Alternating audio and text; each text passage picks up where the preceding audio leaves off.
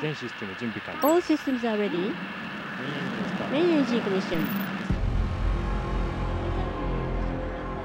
Japan has just done something amazing.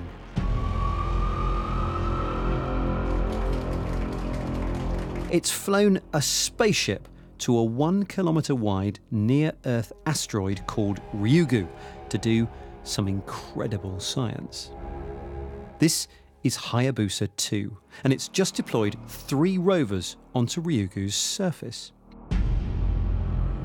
The German and French Mascot probe on October the 3rd, and before that, the Japanese Minerva 2 robots. Their mission? To measure temperature and magnetic properties and take photos of the surface. And amazingly, this is how they get about. Yep, they bounce.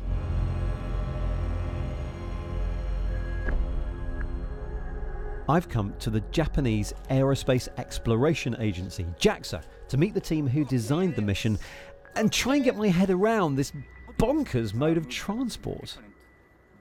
In summary, this hops off the surface of an asteroid, it jumps about 10 or 15 metres into space, it stays off the surface for about 15 minutes and then comes back down. And bound and bound and bound. Bounce and bounce and bounce. The images already returned by the Minerva 2 bots are wowing the world, but the risks they face are high. What are the biggest risks with these rovers? Everywhere. So actually, we did not have much budget. So we did not use a very expensive devices. You know that the rover hops and then bound. So in that moment, the mechanical failure will happen. So something was broken. And so another issue is the temperature. So the asteroid is rotating, so the temperature gets down to below minus 100 degrees. So I don't know exactly, but that is also a big problem for the commercial devices. So this is a replica of Hayabusa 2, and believe it or not, deploying the landers isn't even the coolest thing that this is going to do, in my opinion, because this is going to land on the asteroid, take a soil sample, and then take off again, which I think is absolutely incredible.